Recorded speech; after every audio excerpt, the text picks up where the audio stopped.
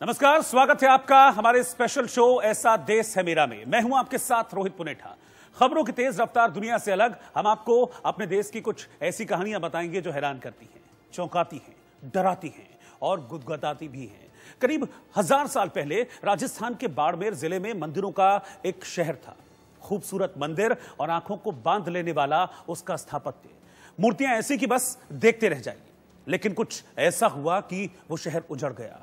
मंदिर के खंडहर आज भी हैं, लेकिन अब वहां जाने में लोगों को डर लगता है। डर की वजह यह है कि मान्यता है कि रात में मंदिर में जाने वाला पत्थर का हो जाएगा। इस मिथ और डर की पड़ताल करने के लिए इंडिया न्यूज की टीम किराड़ू के मंदिरों को देखने समझने पहुंची। आवाज आती है रात को, बड़ी बड़ी आवाजें, मतलब ये थोड़ा डरन टाइप लगता है, इसलिए नहीं जाते लोग। और अकल्पनीय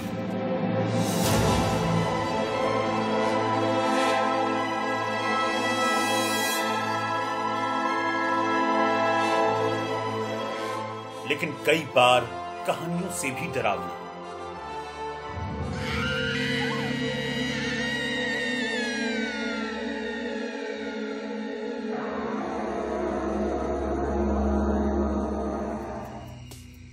किराड़ू के मंदिरों की कहानियों में सच और झूठ के दरमियान फर्क है भी, तो शायद इतिहास के कोहरे में उसकी पहचान मुश्किल है।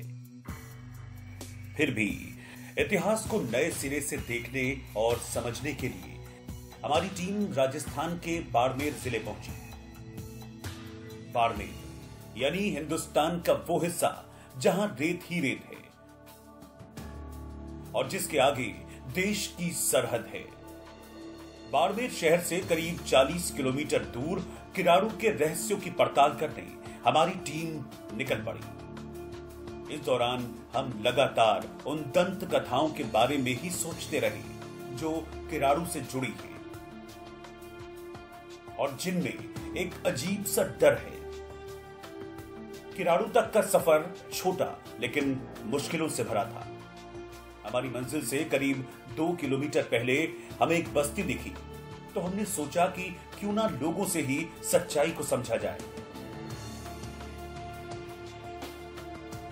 तो किराड़ू के मंदिरों की कहानियां और किराड़ू के मंदिरों की सच्चाई गांव जो आसपास बसे हुए हैं उनके दिमागों में कितनी घूमती रहती है, कितना सच है, क्या इसके पीछे कुछ लॉजिक है? लोगों ने इसको देखा, लोगों ने इसको समझा। वीर सिंह साहब, कहानी क्या है? कहानी साहब ये है, पुराना टाइम का ये किराड़ू बसा हुआ है 11वीं-12वीं सदी का। उस टाइम ये खंडर था, जब हम छोटे छोटे थे देखने जाते थे वहाँ पे। उस टाइम ये दंत कथा है। कई लोग बोलते थे कि यहाँ पे राजा महाराजा का राज भी था। कई बोलते हैं बाबा वगैरह ऋषि वगैरह रहते थे, तो इसी का सुना हुआ है। ये किराड़ू के मंदिर इतना वीराने में क्यों है? रात में आप कभी गए हैं वहाँ? नहीं, रात हो गई। क्यों नहीं जाते हैं रात? तो पुराने समय का ये खौफ है, इसलिए नहीं जाते, डर के बाद। हम ये देखकर हैरान रह गए कि किराड़ू के मंदिरों का जिक्र करते ही वहां मौजूद लोगों के चेहरों पर डर की एक लकीर सी खिंच गई। बिल्कुल पास में होने के बावजूद इनमें से कई लोगों ने कभी किराड़ू के मंदिरों का रुख ही नहीं किया। शाम या रात के वक्त तो मंदिर के पास जाने का सवाल ही नहीं उठता, लेकिन किसी मंदिर को लेकर ऐसी दहशत भला क्यों है?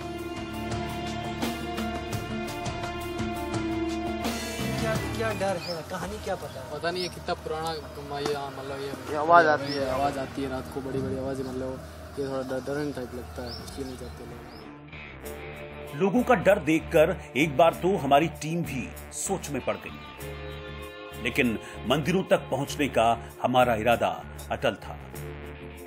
इस गांव से आगे मंदिर तक हमें कोई आबादी नहीं मिली, बस झाड़ियों के साथ रेत के टीले ही नजर आए। लेकिन तभी हमारी नजर सुर्ख पत्थरों से बनी एक इमारत पर अटक गई। हमारे सामने खुले आकाश के नीचे मंदिरों के उदास खंडहर मौजूद थे। इन मंदिरों को बेहतरीन कारीगरी के साथ तमाम कारीगरों ने मिलकर 11वीं शताब्दी में अस्तित्व में लाया था। इन मंदिरों का निर्माण कराने में अहम भूमिका परमार राजवंश की रही थी। इतनी बेहतरीन कलाकारी कि ऐसा लगता है कि मंदिरों की दीवारों पर बनी हुई मूर्तियां बोल पड़ेंगी। तो सवाल यह है कि जहां इन मंदिरों को बनाने में इतना वक्त और इतनी मेहनत लगाई गई, वो मंदिर यूं ही वीराने में कैसे आ गए? किराडू के मंदिरों को किसने बनवाया, इसके बारे में कोई पुख्ता जानकारी नहीं है। प्रमाण के नाम पर 3 शिलालेख मिले हैं। पहला 1153 का है, जो गुजरात के चालुक्य वंश के राजा का है। दूसरा 1161 का है, जो परमार वंश के शासकों का जिक्र करता है। और तीसरा शिलालेख चालुक्य वंश के एक सामंत का है।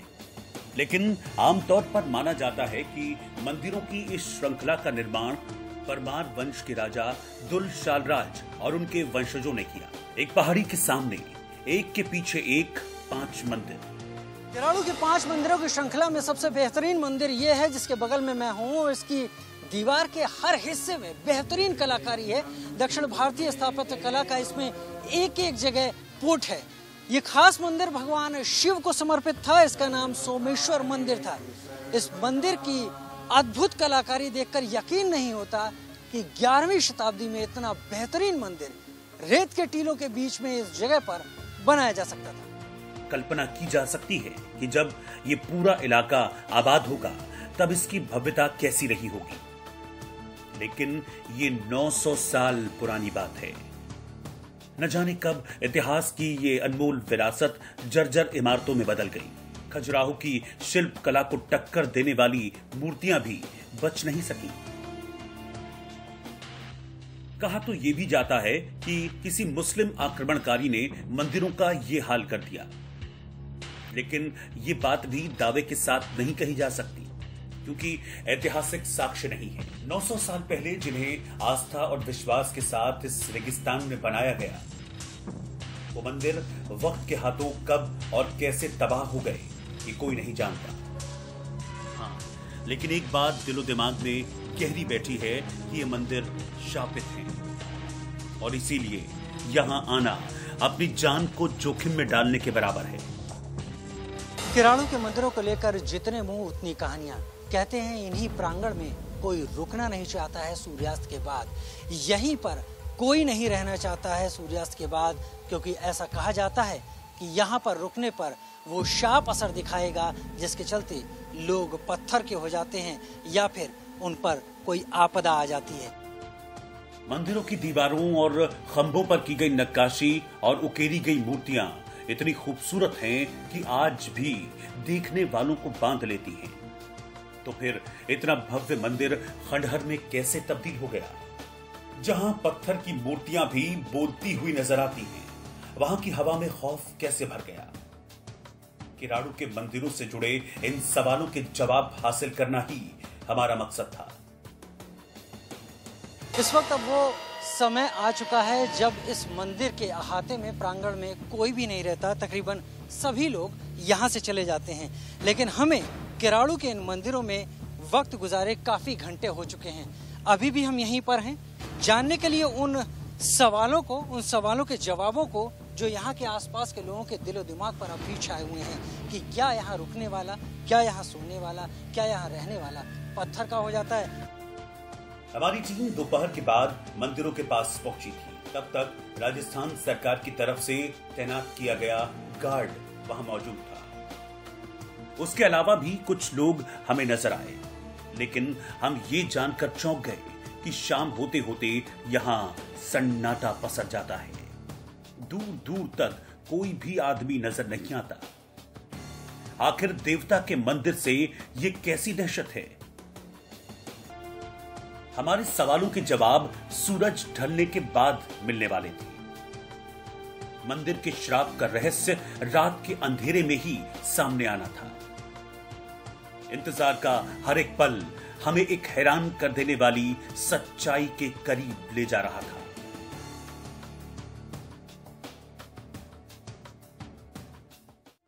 साधु के शाप से किराडू मंदिर के पास बसे लोग पत्थर के हो गए, लेकिन खूबसूरत मंदिर कैसे खंडहर में तब्दील हो गए?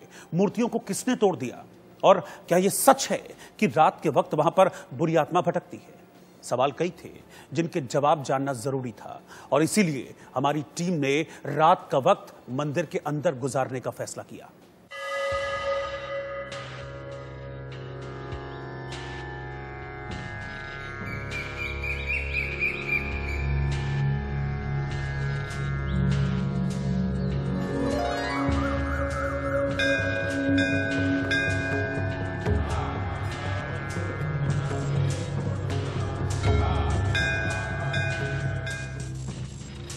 किराड़ू के शाप का सच तलाशने के लिए हमारी टीम दोनों मंदिरों को बारीकी से देख रही थी।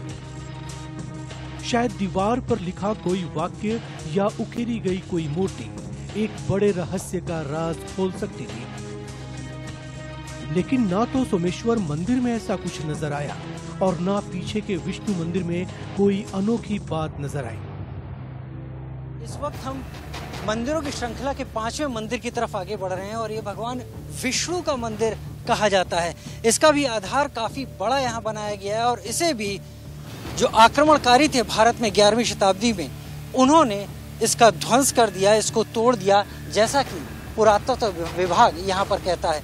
इस मंदिर की भी कलात्मकता को जानने की कोशिश करेंगे और इसकी भी देहरी को देखने की कोशिश करेंगे, ये समझने की क्या यहाँ ऐसा कुछ है, क्या यहाँ ऐसा कुछ है जो लोगों को सोचने पर मजबूर करता है कि यहाँ रुकना ठीक नहीं है।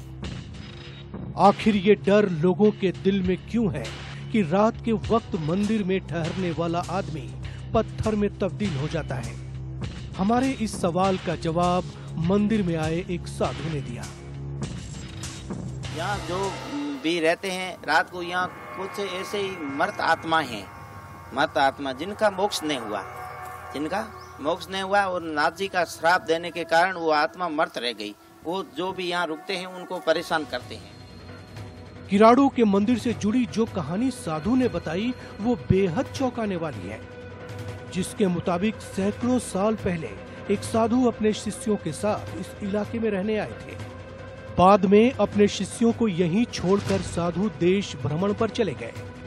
किराड़ू गांव के लोग ही शिष्यों के भोजन का इंतजाम करते थे, बदले में वो जंगल से लकड़ी ले आते थे। न जाने क्या हुआ कि शिष्यों और गांव वालों में अनबन हो गई।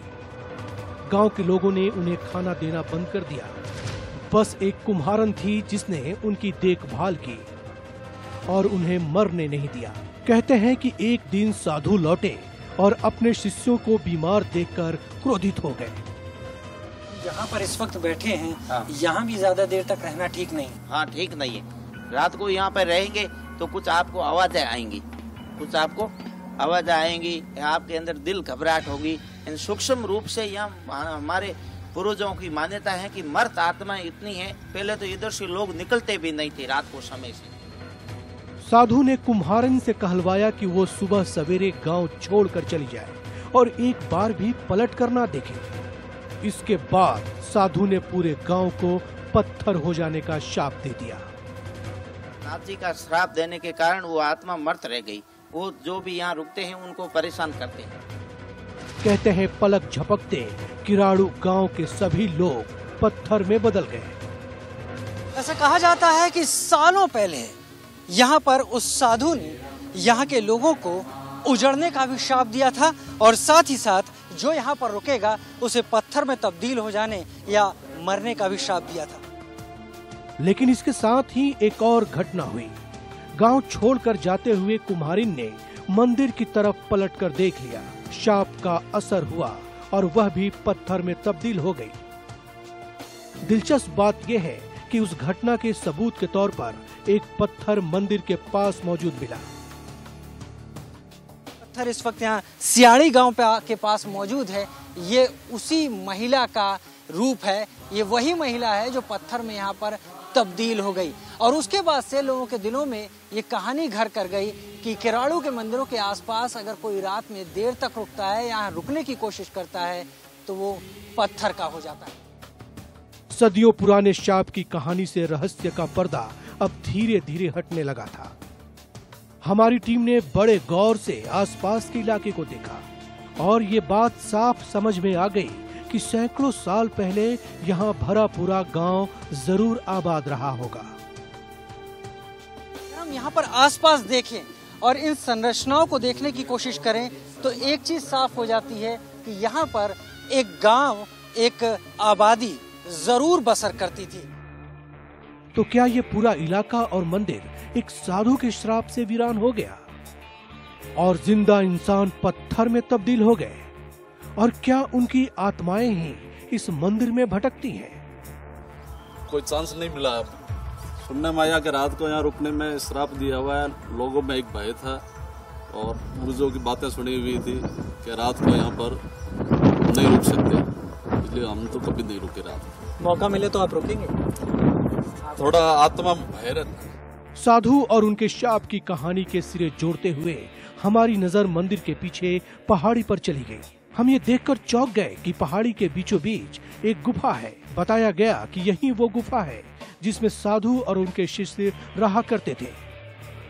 लेकिन अब कई वर्षों से किसी ने उधर का रुख नहीं किया। शाप की कहानी सुनने के बाद हमें लोगों के डर की वजह तो समझ में आ गई, लेकिन अब भी ये सवाल था कि क्या ये मुमकिन है कि कोई जिंदा आदमी पत्थर हो जाए? क्या मंदिर में वाकई बुरी आत्माओं का वास है? इस सवाल का जवाब भी हमें मिलने ही वाला था, क्योंकि सूर्यास्त हो चुका था और रात अपनी चादर फैलाने लगी थी। इस वक्त हम मंदिर के पास ही मौजूद थे। सूर्यास्त हुए काफी वक्त बीत चुका है और हम लोग इस वक्त किराड़ू के मंदिरों के प्रांगण में ही हैं। उस वक्त है जब कहा जाता है कि शाप के मुताबिक यहाँ रहना एकदम गलत है। लेकिन जैसा कि हमने कहा था, और ये बात शाम के वक्त हमने इस बात को कहा था कि हम यहाँ पर उस वक्त रहेंगे जब यहाँ पर रहना एकदम ही मना किया गया है। और माना जाता है कि इस प्रांगण में आकर जो भी यहाँ सूर्यास्त के बाद समय काटता है वो या तो पत्थर का हो जाता है या फिर उसका दिमाग काम करना बंद कर देता है। घुप अंधेरे में थोड़ी बहुत रोशनी अगर थी तो हमारे कैमरे की वजह से थी, लेकिन तभी कुछ ऐसा हुआ जिसने हमें बुरी तरह डरा दिया। हमें सरसराहट साफ तौर पर महसूस हुई, लेकिन आसपास तो कोई नहीं था। लेकिन जब हमारी नजर मंदिर के गुंबद पर गई तो हमारा कलेजा मुंह को आ गया। गुंबद पर एक साया मौजूद था। हमें अपनी आंखों पर यकीन नहीं हुआ, लेकिन दिमाग को काबू करके जब हमने उस साये को कैमरे से देखा तो राहत की सांस ली, क्योंकि गुंबद पर एक विशालकाय मोर बैठा था। तसल्ली होने के बाद हम एक बार फिर मंदिर के अंदर जाकर बैठ गए। सोमेश्वर मंदिर में है और इस मंदिर में भगवान शिव की प्रतिष्ठा की गई थी। यहाँ पर उनका पूजन होता था। मंदिर का जो आर्किटेक्चर है वो आप देख पा रहे हैं। और रात के 9 बजे का वक्त है जब हम यहाँ पर हैं। हम कुछ और देर यहाँ रुकने की कोशिश करेंगे और ये जानने की कोशिश करेंगे कि जिस श्राप के प्रभाव में आकर यहाँ पर लोगों ने रुकना छोड़ दिया, आखिर क्या उसका अभी कुछ असर है या नहीं। अगर शाप की बात सही है तो हमें अब तक पत्थर में तब्दील हो जाना चाहिए था, लेकिन ऐसा कुछ भी नहीं हुआ। हम मंदिर के हर कोने में गए, यहाँ तक कि मंदिर के आसपास भी घूम आए, लेकिन कहीं कुछ भी अटपटी बात नजर नहीं आई। आवाजों की बात अगर करें कि यहाँ तमाम आवाजें आती हैं, तो यहाँ हमने जो सुना वो चमगादड़ की आवाजें थी, झिंगुर की आवाजें थी, या फिर साए साए करती हुई हवा की आवाजें। इससे ज्यादा और कुछ नहीं। बेशक कुछ डरावनी आवाजें कानों में आ रही थी, लेकिन वो हवा और झिंगुर की आवाज थी। जैसे ही रात के 12 बजे हमारी धड़कनें तेज हो गईं, क्योंकि मान्यता है कि आधी रात के वक्त ही यहाँ शाप का असर होता है। सूर्यास्त के बाद काफी वक्त बीत चुका है और इस वक्त हम लोग मध्य रात्रि के समय में हैं। ठीक 12 बज रहे हैं रात के और इस वक्त हम किराड़ू के मंदिरों के प्रांगण में हैं। इस वक्त जहाँ पर मैं हूँ, ये सोमेश्वर मंदिर यहाँ पर है जो भगवान शिव की जहाँ पर प्रतिष्ठा थी, और इसी मंदिर के प्रांगण में मैं हूँ। यहाँ रहने का मकसद सिर्फ इतना है कि यहाँ को लेकर जो तमाम बातें, जो तमाम किंवदंती और तमाम अफवाहें फैली हुई हैं कि अगर सूरज ढलने के बाद कोई यहाँ रुकता है तो या तो वो पत्थर का हो जाता है या कोई अनहोनी होती है।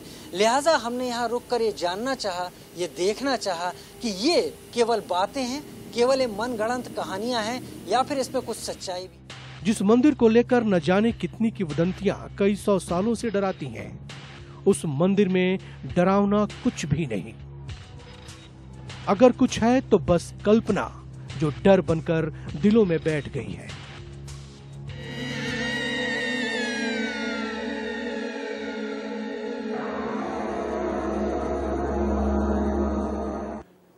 यहां वक्त है एक छोटे से ब्रेक का, इस स्पेशल शो में आगे आपको दिखाएंगे ऐसी खबरें जो आपको हैरान भी करेंगी और चौंकाएंगी भी। आप बने रहिए हमारे साथ।